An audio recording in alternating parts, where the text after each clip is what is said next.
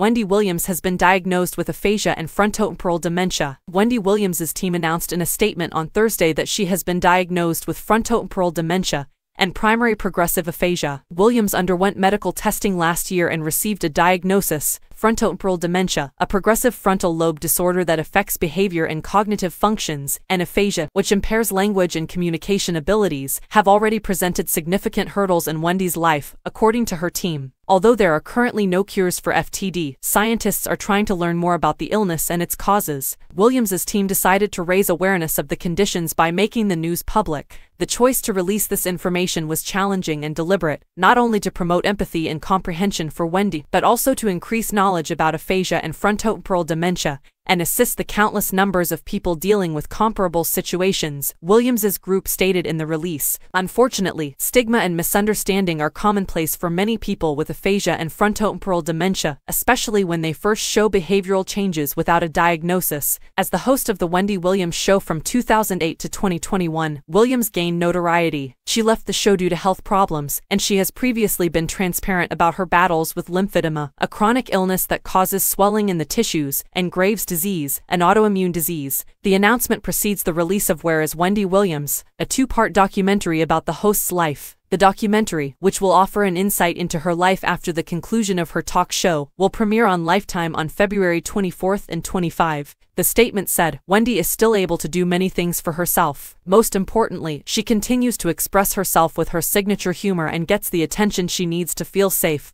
and taken care of. She is grateful for all of the well wishes and kind words that have been expressed for her."